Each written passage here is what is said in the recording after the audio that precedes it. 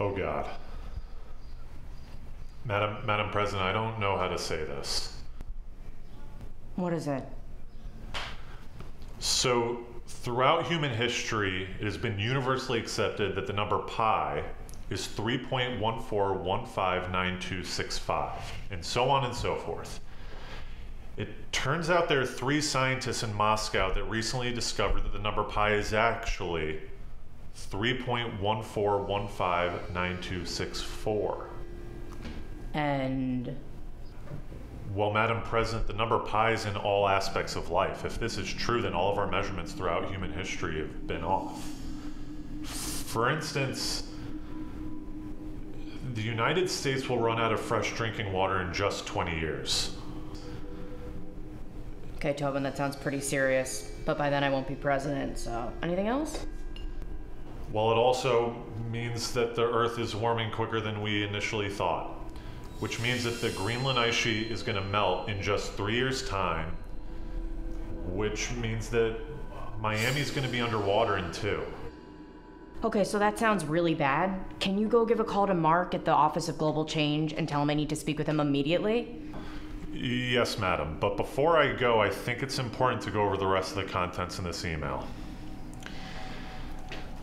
If pi is in fact 3.14159264, well, that means that we never landed on the moon. How's that possible? There's pictures of it. It gets worse. Daniel Day-Lewis doesn't exist. Is this a joke?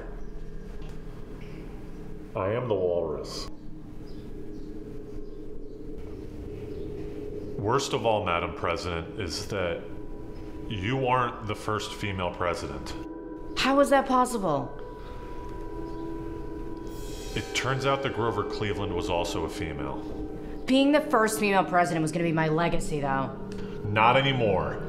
Because if pi is in fact 3.14159264, well then that means that I am now president.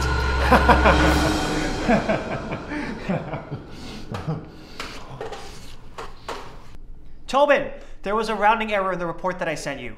Pi is not 3.14159264. Pi is in fact 3.14159265, like it has always been. Thank God. That was close. Yeah, almost got me there.